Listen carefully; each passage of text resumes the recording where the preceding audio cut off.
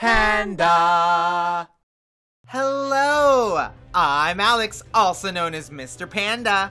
And I'm Tifa, also known as Crystal Dragon. And we are the Pandas at Play! And today we're going to be sharing some of our Panda picks. Panda's picks. We wanted to do something special for the Nintendo Switch's 1-year anniversary. Happy 1-year anniversary, Nintendo Switch! Yeah, the Switch has had a phenomenal launch year, and we wanted to talk about some of our favorite games in a fun way. The Nintendo Switch Launch Year Awards! Yay! We're gonna have some categories, you know, like what you might find in an awards show, and we're gonna share our favorite picks for each category. Yep. So, let's go ahead and get started. So our first category is Best On-the-Go Game. The Nintendo Switch is great for portability. It's easy to take anywhere, and I take it everywhere. This category is for the best game to be playing on the go, like when you're on a lunch break or on a train commute. In the car, on a long car ride. Yeah, or on a plane. Yeah. So, my favorite game to play on the go is Stardew Valley.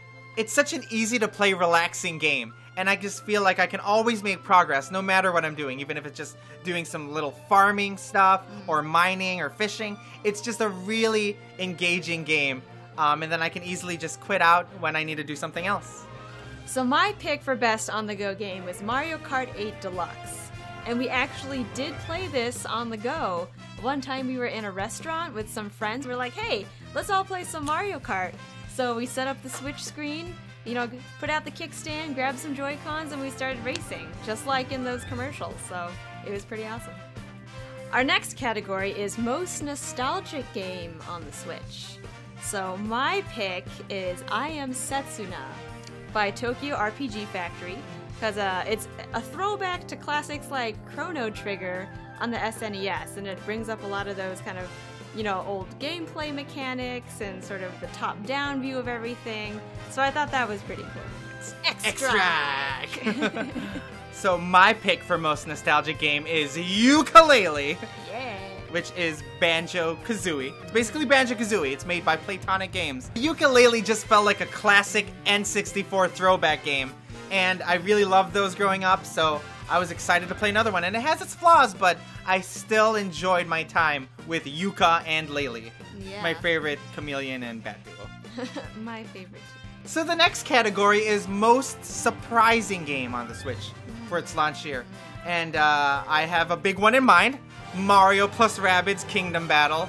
So that idea just came out of nowhere, but I like that Mario is exploring new genres. He's exploring tactical shooters. Like, I wouldn't never thought Mario and Friends to do that, much less with Ubisoft's Rabbids. That just blows my mind that that even happened, that's a thing. That's just zany. Yeah, it's just zany, like the Rabbids. Yeah. Okay, now my pick for most surprising is a little something called the Sexy Brutale, which you may or may not have heard of. It's a very unique game. It's a really cool premise. So you're like in this mansion, and there's a bunch of people that you basically have to, like, you're in this time loop, and you have to figure out how to save them from their untimely deaths.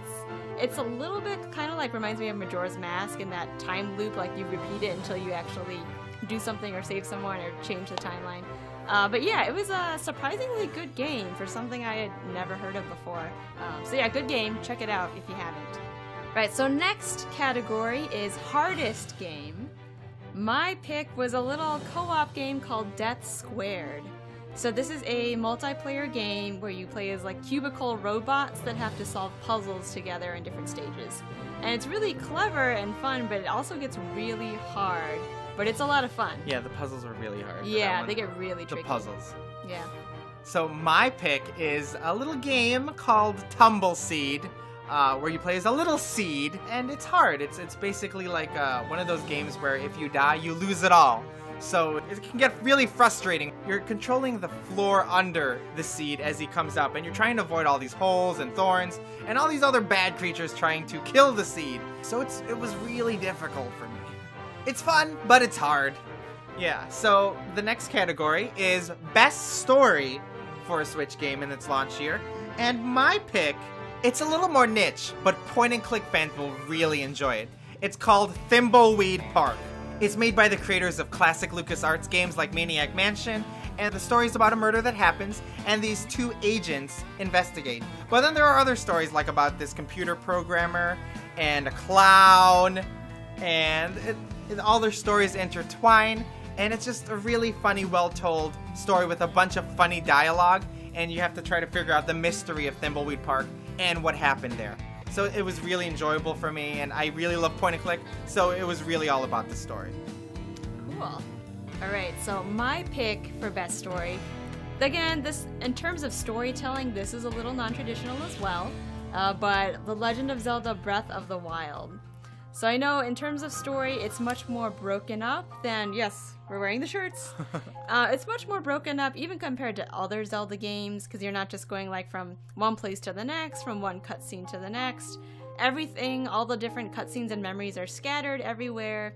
You can basically find them in any order.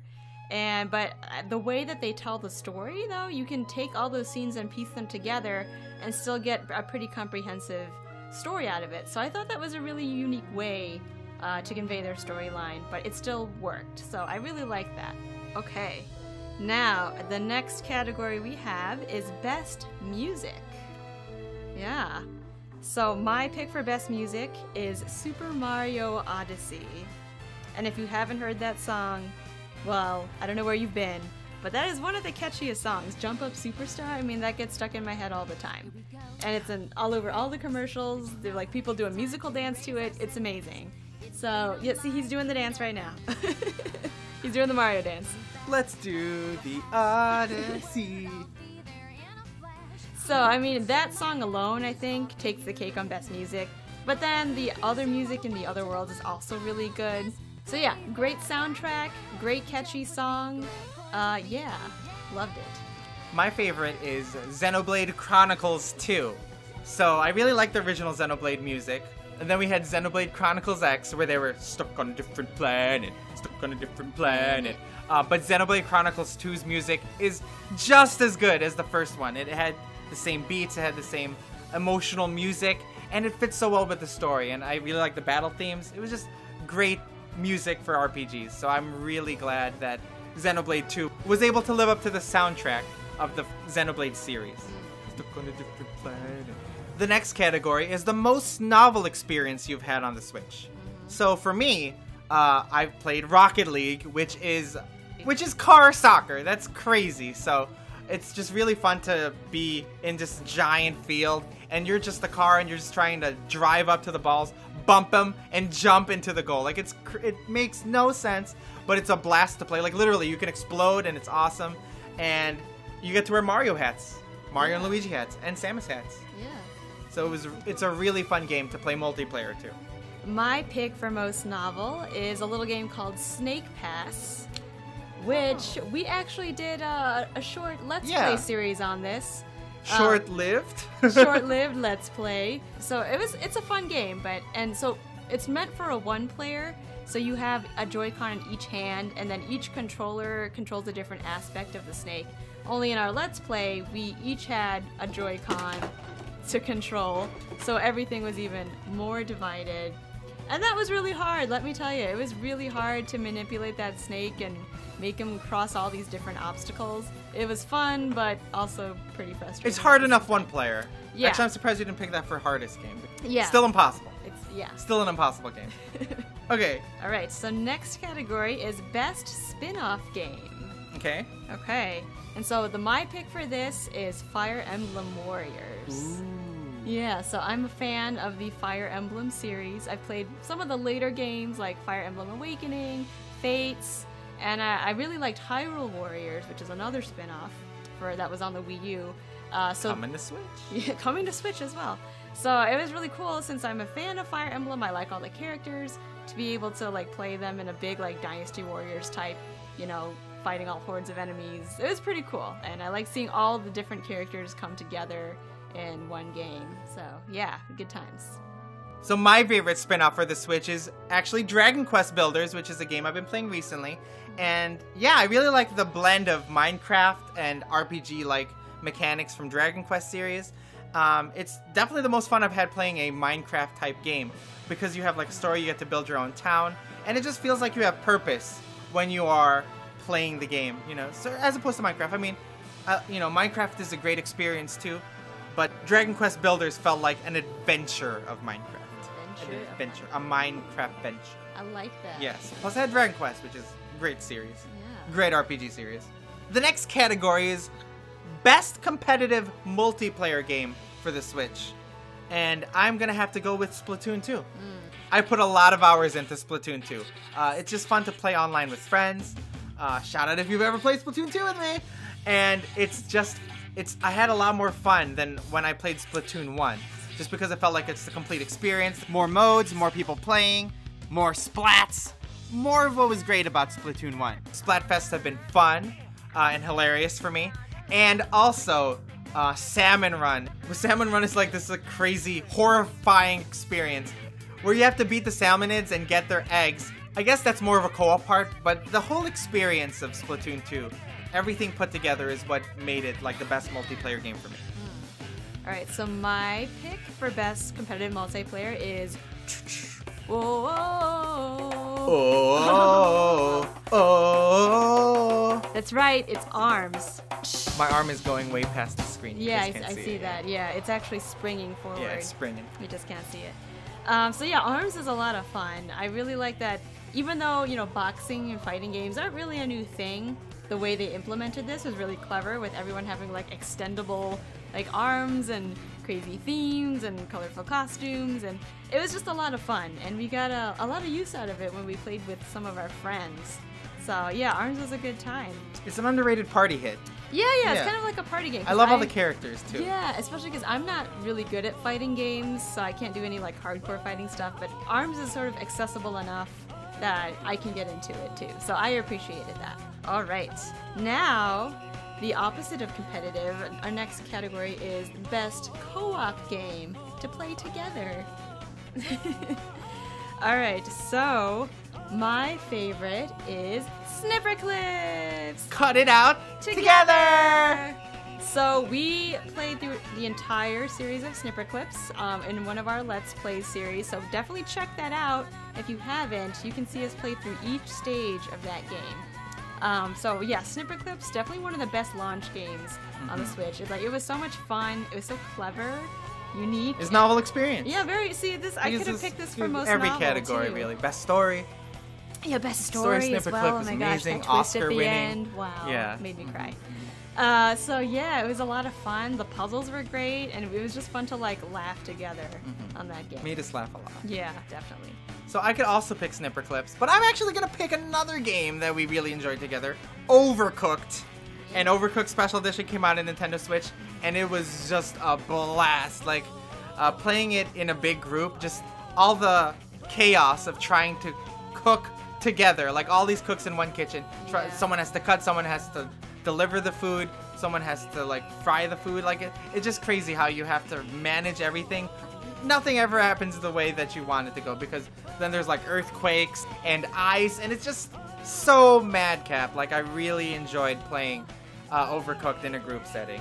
Yeah, it's fun co-op. It was a super fun game. I didn't know anything about it when we started playing, but then before we knew it, we were kind of obsessed with it. So. And you can play as a panda. Yes, and you can play as a panda. So, here it is. But a little drum roll. Drum roll. So, the best Nintendo Switch launch year game. Okay? So, my favorite game for the Switch has been none other than Super Mario Odyssey! Yahoo! So, it is such a fun game. I love Super Mario 64. I love Mario games in general. And just this took the cake. There were so many moons to grab. The capture mechanic is just crazy. Like, you can do so much with it. So many puzzles, challenges, and new gameplay. And it was just fun to explore all of the new worlds, especially New Donk City. Just an entire section of New Donk City, culminating in the amazing Jump Up Superstar song. Yeah. It just made me so happy. It's like definitely one of my favorite Mario games, period. And definitely my favorite game for the Nintendo Switch in its first year. What an amazing game to have the first year. All right. Good Go Mario. Go Mario. Go Mario. So, very excellent choice. My choice, which probably won't surprise a lot of people, is The Legend of Zelda Breath of the Wild. Which, I mean, of course, canonically, it's the game of the year.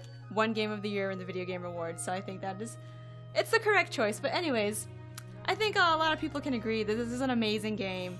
Amazing Zelda game, amazing open world adventure game. Like, you can do anything, you can go anywhere. It's beautiful. It's such a beautiful game. It has good music. I wish there was a little more of the music in the game, but yeah, there's just like so creative and unique, and there's just endless opportunities for exploration, for discovery. It was just amazing. We spent so many hours playing this game together. There's always something new to find. Like, there's always another corner of the world that you haven't seen. So yeah, it was just the best game of the year by far. It was my runner-up, and it was a great game to have day one of Switch. Like, I was so excited playing it when the Switch first came out. So many good memories. Yeah, great times. Yeah.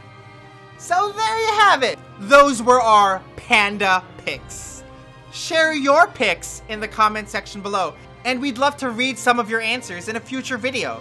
The games we picked are ones we've played, and since there are hundreds, if not millions, of games on Switch now, we couldn't possibly choose from them all. Feel free to use our same categories, or list your own like favorites by genre. We'd love to hear what you think, so please let us know. And be sure to like this video and hit that subscribe button below for more Nintendo reviews, discussions, and fun Panda videos. Thank you so much for watching. We're really glad you spent time with us. Thank you so much for watching. We really appreciate it. Again, this was Alex, aka Mr. Panda. And this was Tifa, aka Crystal Dragon. And until next time, bye-bye.